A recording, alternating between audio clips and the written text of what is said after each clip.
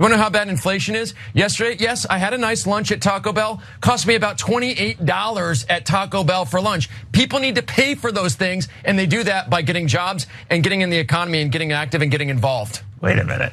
You spent $28 at Taco Bell for just yourself? For lunch, yeah, it's true. Okay. That's a lot of chalupas. What I really want to know, the more important question here, is how does a man high on stimulants have the appetite for $28 worth of Taco Bell? Americans want to know. Yeah. Well, look, it's our duty to provide context. So to be clear, it was $14 on Taco Bell, $14 on Charmin. Oh my God. Look, I've been to Taco Bell. Here's authenticity for it. I've been to Taco Bell many times in my life. Yes. I enjoy it. Yes. And I do not treat my body as some sort of temple. You cannot spend $28 on yourself. They have like family packs that I literally shudder when I see them on the sign. They're $10. The family packs are lit. Sometimes I want the nachos, but I also want the deluxe tacos. When I can't make that decision, I go for the family pack. I like the Crunchwrap Supreme. I ran the numbers, people. You can buy slightly more than 7. You die. 6 is the lethal dose, and that's according to the FDA. You cannot spend $28. You might literally be able to buy one of everything. You could cruise into Taco Bell like a king. Everything on the menu, please. My favorite thing in the world is seeing like these suited up wealthy people try to like connect with like the average American. It's like, and they like to stereotype the average American, except not really in this case, because obviously we love Taco Bell. But he's like, what can I mention that'll really resonate with the poors? Taco Bell, They do let me like mention. that. I spent $28 at Taco Bell. Like, he's never been to a Taco Bell in his life. No, it's a complete, blatant Lucille Bloth moment. What could one Taco Bell cost? $28? He has no idea. He has no idea whatsoever. Okay, so who was that gentleman? Scott Martin.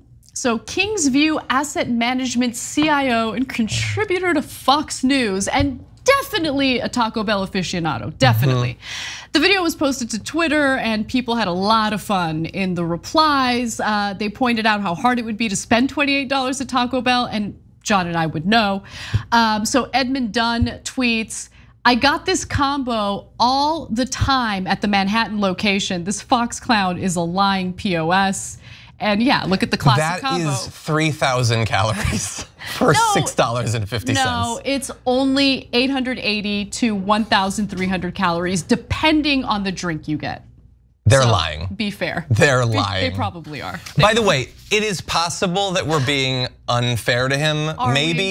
Maybe he's just trying to pack on mass. I don't know, he's about to compete or something. Right, so the food goes right through you, so does that really work? It doesn't work too well. I think the grease stays. Anyway, what's his name? Scott Martin. Scott Martin. So let's have an open mind. I would like to offer a challenge to Scott Martin. Film yourself eating $28 worth of Taco Bell in one sitting, no cuts. Okay, you can use the bathroom immediately after you cut, that's fine, but just not during. Why are we doing Taco Bell so dirty though? I like Taco Bell. I started this by saying I love Taco Bell. It doesn't actually give you the runs for most people, I think. I don't know. Brendan Murphy, this contributor is located in Chicago. $26.18 was the subtotal for 4 combos, like 8 entrees, LOL, from a Chicago Taco Bell. And then he has a screenshot proving it. You've got the chicken quesadilla combo at $9.59. You've got 3 crunchy tacos combo. You've got the My Cravings box. Ooh. It's a lot of food, and it still doesn't get to that $28 number. We're running out of time. Yeah, that's true. But I'm definitely having Taco Bell for dinner tonight. Yeah, dinner.